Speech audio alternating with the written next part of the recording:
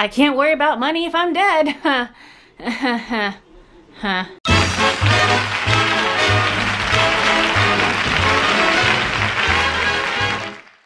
I hope you guys can forgive the unusual way that I'm filming this, but there's a lot of unusual things happening right now, you know, like the world ending.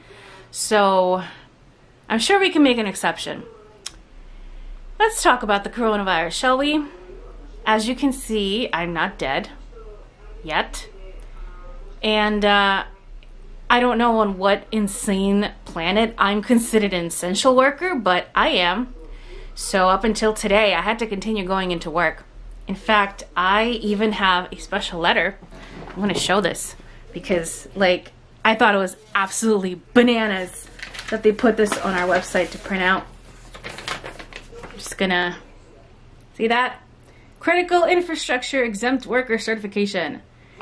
So, I'm a critical essential worker because I work for an airline. Planes are still going out and airports are still open.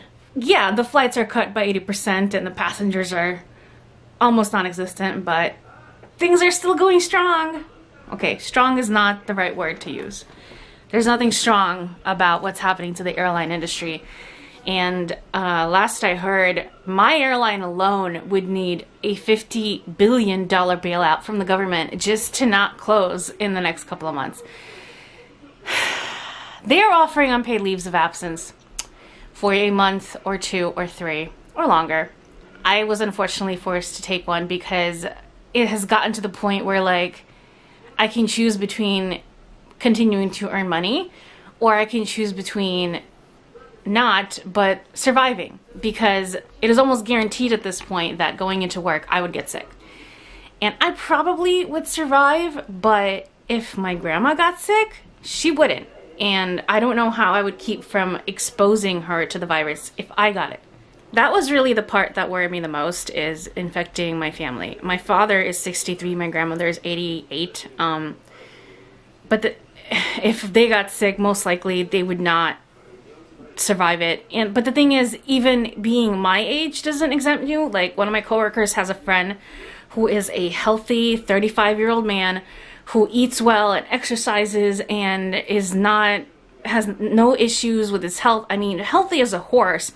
And he got the virus and he's in the hospital and cannot breathe without oxygen. So I don't think it's true that this virus is only strongly affecting the elderly or children. It's indiscriminate. It's a virus. Anybody can get sick and anybody can die. With that in mind, I made the difficult option to take a leave of absence because I can't worry about money if I'm dead.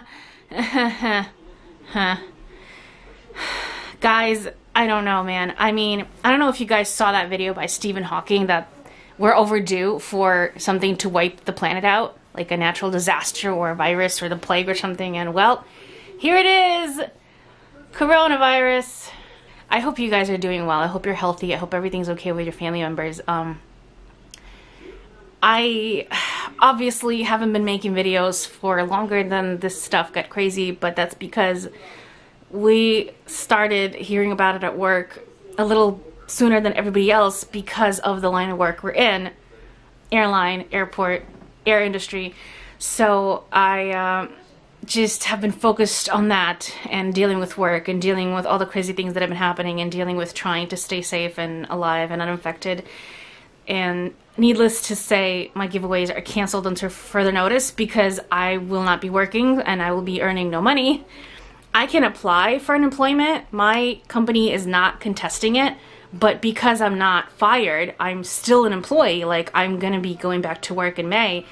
Most likely I will be denied unemployment, especially considering how many people are applying for it now. The unemployment agency has gotten 3.3 million requests, which is the most that they have gotten since they opened in 1967. Because everybody is home because of the virus, because either they're fired or they're just too scared to go to work or they're not an essential worker. Or in my case, they're an essential worker, but their company wants them to take leave of absence to save money because they're drowning, and well, here we are. There's really not much more I can say about this. You guys, I'm sure, are watching the news. you're on Twitter, you're on social media, you see what's going on. Hopefully it is not personally affecting you the way it is me. But and I'm sure you guys know the rules as well, but just in case anybody lives in a bubble or under a rock and is not aware, let me give you a couple of really, really simple tips that we at the airline personally have been following to try to keep healthy. Number 1, wash your freaking hands. I cannot tell you how many people in the beginning of this would say things like, I gotta wash my hands when I go to the bathroom now. What were you doing before? Were you not washing your hands after using the bathroom? You nasty? Ew. Yeah, wash your hands when you go to the bathroom. Wash your hands when you don't go to the bathroom. Wash your hands every freaking 30 minutes on the hour because there's a deadly virus around and that is how it is transmitted. It is partially airborne in that it can survive on surfaces, but the most part is transmitted through snot and blood and like things like that, urine, feces. Let's hope that's not a problem for any of y'all. But, you know, number 1 is wash your hands with soap for at least 20 seconds. You don't have to use hot water. It might actually be better not to use very hot water because the more often you wash your hands, the more it's going to deteriorate your skin. And right now, having open wounds on cracked skin because of how dry it is not a good thing because the virus can get in. So when you wash your hands, use warm water, not hot. Use soap. It does not matter if the soap is antibacterial. It just has to be soap. At least 20 seconds. If you don't know how long 20 seconds is, sing happy birthday to yourself in your mind, not out loud, because people will look at you weird. Very slowly, and when you're done, rinse off the soap, okay? Number 2, if you're coughing or sneezing for any reason, do it into your elbow, not into your hand or into your forearm. Cough like this, sneeze like this, achoo. Not into your hands, not into your hands, for obvious reasons. Please, I'm begging you, that is the fastest way to spread the virus.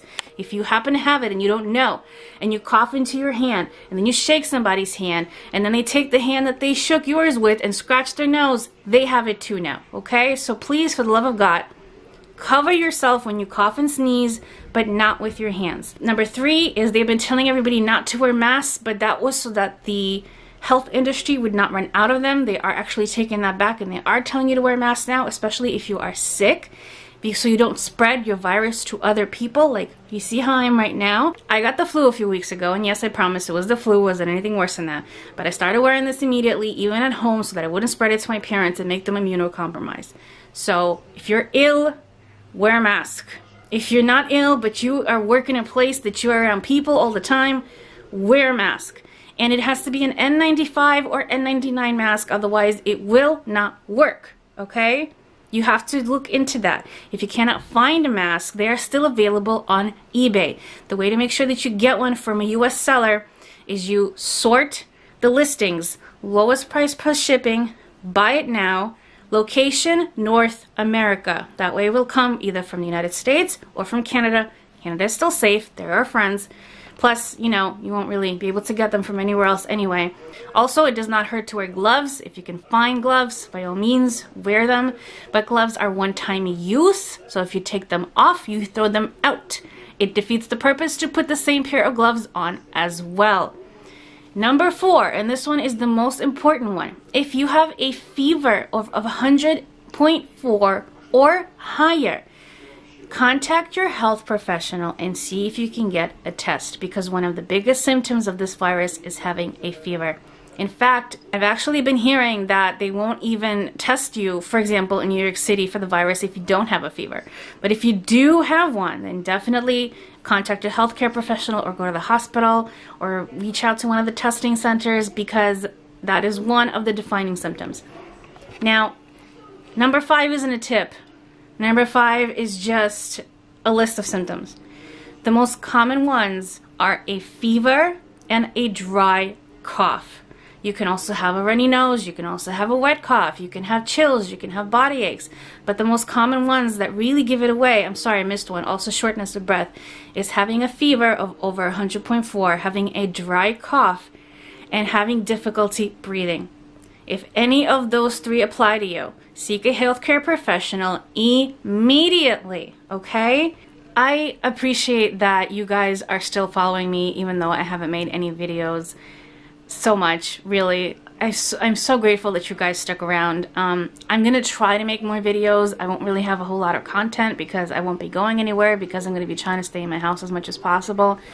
But I am gonna see if I can try to make more videos, because I'm sure a lot of you are home right now and you're watching YouTube and you're trying to stay entertained and try not to think about what's happening. So I'll do my best to make some videos of something distracting, something that doesn't have to do with all of this, to kind of lift your spirits if I can. But first and foremost, what I do hope for all of you is to stay healthy. I hope that all of us survive this. I hope that we all come out of this alive and healthy and okay with flying colors.